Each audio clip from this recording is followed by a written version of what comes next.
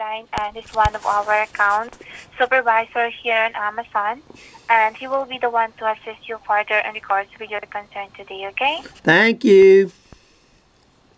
Just stay on the line. Let me just go ahead and try to connect you over. Thank you. Have a good one. You too. Hi, welcome to Amazon. My name is Rafa, one of the account supervisor, and I'm speaking with Sam. Yes. Hi, sir. How's your day going? Not very good, and Amazon's not making it any better. So I have never in my entire life had to ask for an Amazon supervisor. This is the first time in my life that the very nice young lady who has been helping me has failed to help me. So I am sorry to have to bother you, brother, but I'm sick and tired of it all. I have what I have been going through. I don't know how much you're aware of what's going on here. Do you know anything about what I'm trying to do, or do I need to start from the first word of this story? Yeah, for this, my agent told me that you would like to cancel the item. However, the seller don't have any option to cancel it on their end, and also you have also contacted the carrier, and they said that because the seller has an option to intercept or to cancel the shipment. Is that right, sir? Okay. I started with UPS since UPS, it's sitting in UPS. UPS has the part right now. They have it. They admit they have it, and but they are not going to cancel the delivery tomorrow. I'm going to be in Vermont tomorrow. I don't need the part anymore that I ordered through Amazon. I don't need it. It will do me no good, and I will not be here to receive it. So I started this whole thing off calling UPS to cancel it. They are saying, sorry, no can do. That even though they have it in there, that they see it, they have it in their possession, they are not going to cancel the delivery. That the only person who can cancel that delivery is this auto parts warehouse. Now the big problem, and of course on top of everything else, the auto parts place is in Canada, not the U.S. Right now, it's sitting in Canada. Okay, right. It's on the border, on the Canadian side of the border. At this minute is where it is. They said I needed to call the actual auto parts store. They said don't call Amazon. They said I need to call the actual person who sent me the thing. So they gave me who I needed to call. So I called them, and what they told me is normally that's true, but since I placed the order through Amazon, that they, even though they fulfilled the order, that they cannot pick up the phone and cancel the order with UPS. That Amazon is the only person who can cancel this order.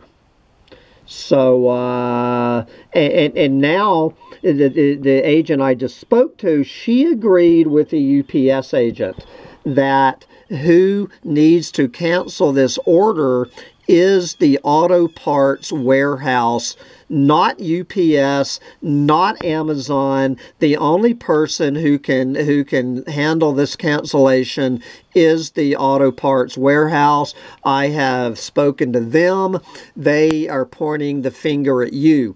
You and UPS are pointing the finger at the warehouse. The warehouse is pointing the finger at you and probably UPS. Everybody is pointing the finger at somebody else, and nobody is helping me block this order.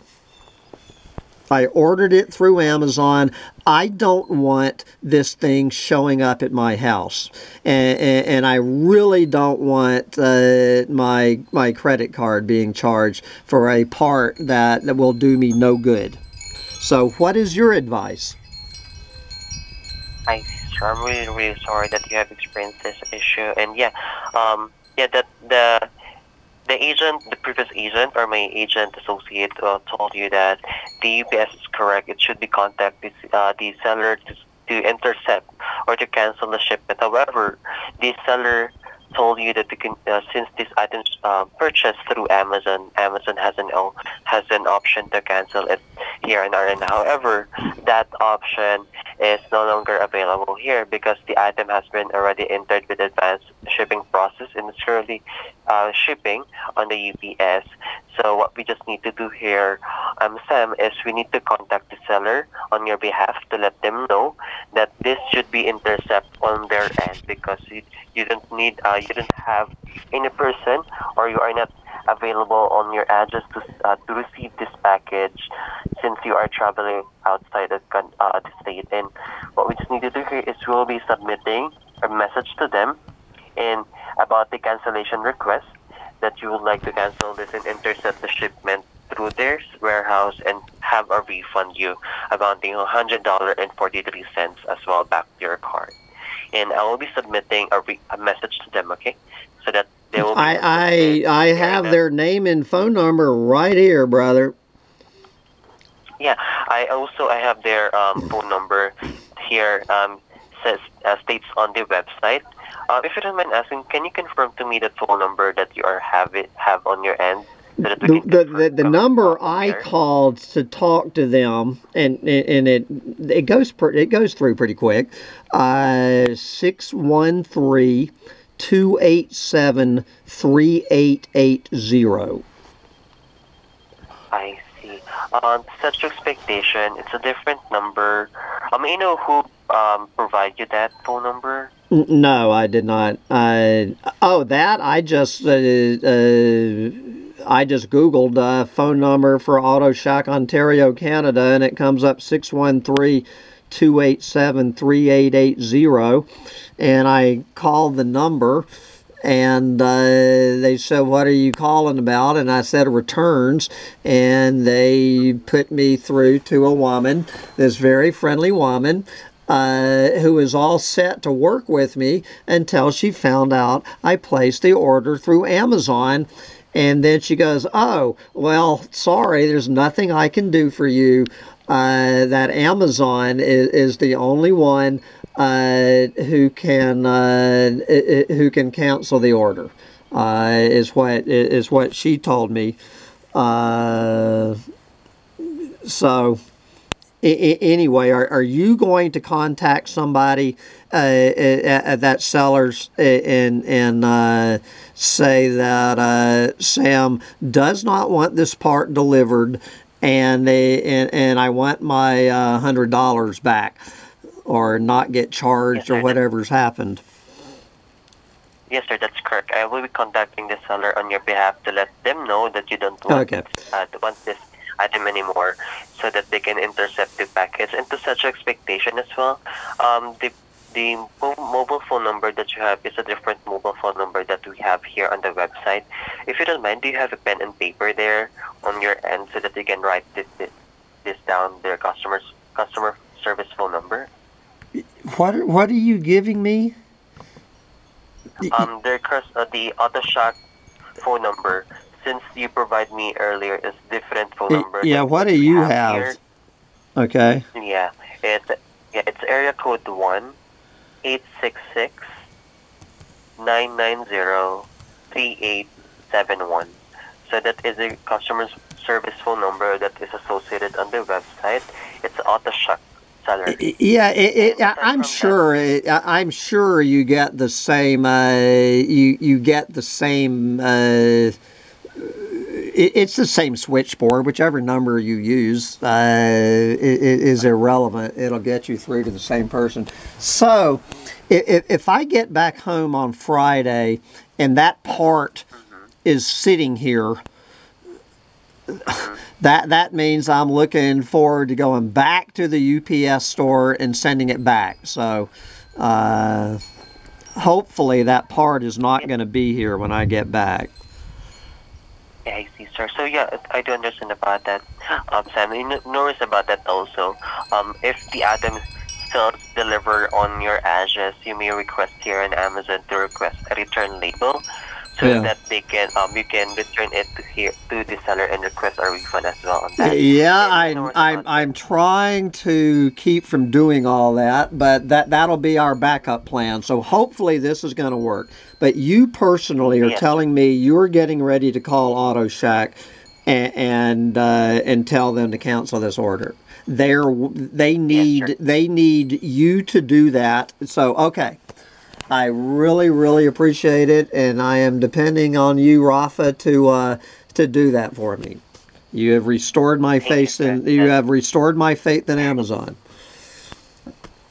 Thank you for that, Sam. And no worries about this. I have successfully submitted the message from the seller on your behalf to let them know that you don't want this item anymore.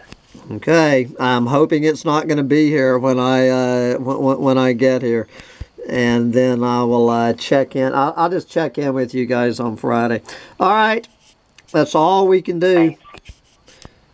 Yeah. For this, Sam, is there any question or anything else that you would like to ask me? No, this will hold me till Friday, and then we'll just pick it up. Hopefully there will be nothing to pick up on Friday. All right. I see, sir. So for this, bye for now. And thank you for calling Amazon customer service. My name is Rafa. Have a good day, Sam. And yeah, take care traveling. Okay. See you. Thanks. Thank you. Bye-bye. Jesus fucking Christ. I've been doing this for a motherfucking hour. That Amish kid said, Sam, don't put the goddamn order in on those. All of this is over those motherfucking over this brake light. I have spent now, counting the last hour, I have spent over 4 more hours of my life today. On this unadulterated fucking horseshit motherfucking brake light on this motherfucking truck. The guy on Saturday, just with a very preliminary, he said it was my front wheel bearing was the one tripping this ABS, and I needed to order bearings, but take it to a real mechanic who could really do a diagnostic on what the fuck is going on there. And the Amish kid said, Sam, he didn't think it was the front bearing. He said, wait to get a second opinion on that. This is what this fucking 19-year-old told me.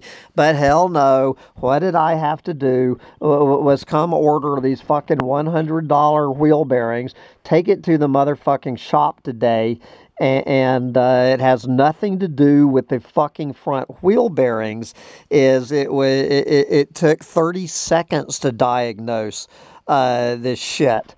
The fucking rear axle seal has blown, and there's fucking, good God, there's fucking axle grease all over the goddamn ABS sensors and wire. I don't know why the fucking Amish kid didn't see the goddamn axle grease on the fucking sensor. I mean, so this fucking mechanic, who also does inspections, he is telling me for $800, he is 90% sure that he can get rid of that light. So it goes ABS light or no ABS light. At this point, now your fucking differential is leaking fluid, and that could blow up on you. And now your fucking rear brakes, which only have a few miles on them, are totally saturated with fucking gear oil. They need to be fucking replaced. And we got to replace the fucking ABS wiring harness. He wants $800. And I'm saying, are you guaranteeing me that's going to get rid of the fucking ABS and brake light? He goes, no, I'm not guaranteeing you, Sam. I can give you about a 90% sure what is. He goes, what we're looking at would definitely be tripping that ABS sensor and that brake light. He goes, so as long as there's nothing else tripping your fucking ABS sensor and your brake light, it's going to fix the problem.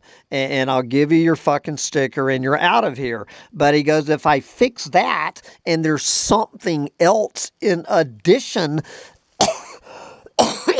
tripping the thing, he says your front wheel bearings feel fine to me. They're rock solid.